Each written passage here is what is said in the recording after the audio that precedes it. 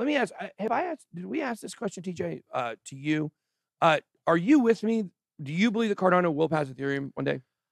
That's a tough one. So DZ did. DZ and I talked about it right after you made that prediction. It's tough. Because basically what you're saying is it will be like if you've got Ethereum's going to pass Bitcoin and Cardano passes Ethereum, that basically puts Cardano number one. Yeah, potentially. Market cap wise, and basically you're just saying it in all of time. Could be 10 years. Could be 10 years. My timeline's 6 to 10 years. 6 to 10 years. It's basically 2 cycles away. 2 to 3 cycles away. I thought for sure you'd say yes.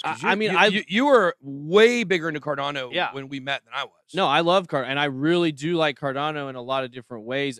It's just, it's fighting the system versus gaming the system. Yeah, and like we can see different chains go in different directions, and it's too hard for me to call where I can say with any like to me it's a toss up. I could see a scenario where Cardano wins. I could see a scenario where Ethereum, or maybe even a new, like something like an Aptos or some of these new ones that, just come up and just dominate, So it's tough to call. I put it this way. I want it to be Cardano. Yeah. I want Cardano to be the number one thing.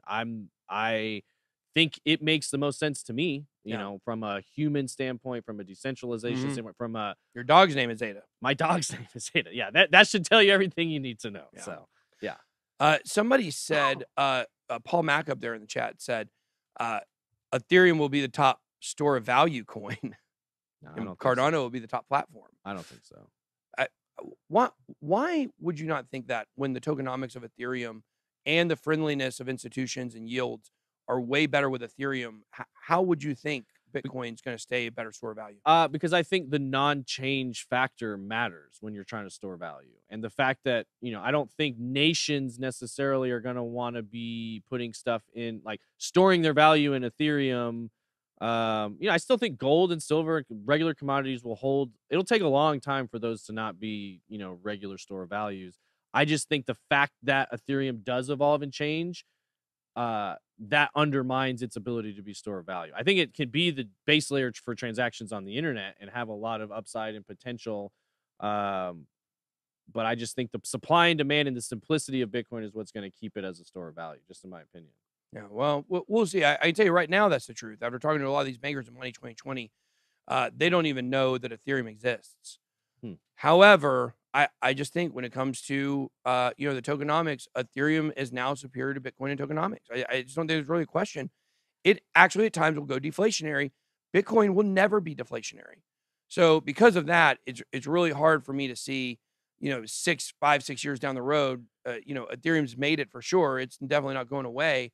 That the institutions wouldn't want something they can collect yield on and something that's got better tokenomics. So it's really because let's see.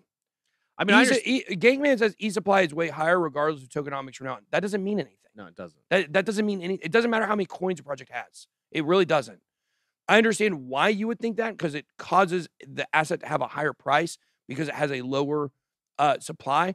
But that doesn't really matter. What matters is the market cap.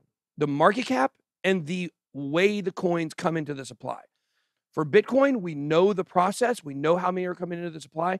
Percentage-wise, there will be way more percentage of Bitcoin coming into the supply next year than new supply for Ethereum. Right. Way more. Right. So, and that's a change that happened just this year. So that's my point is there could be a time when they decide they need to increase the max supply of Ethereum and then they do it.